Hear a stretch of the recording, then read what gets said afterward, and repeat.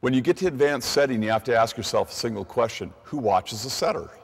Who? Well, the answer is the blockers, the middle blocker in particular. In other words, when you start pushing out from your elbows, the middle blockers are taught to watch the setters and react to the body, not the ball.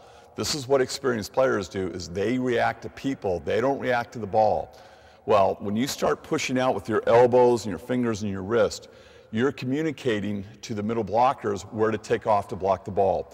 So to minimize that, what we do is we teach our setters how to set purely from the wrist. In other words, they don't use their elbows. And this takes a tremendous amount of finger strength and wrist strength.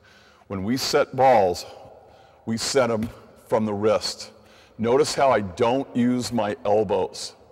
Notice how I'm not moving these joints right here. They're very relaxed and they're very strong.